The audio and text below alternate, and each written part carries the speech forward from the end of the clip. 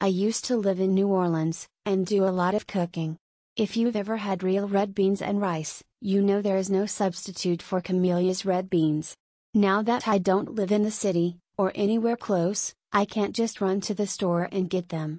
This 4-pack is perfect, so I always have them on hand for when the mood strikes.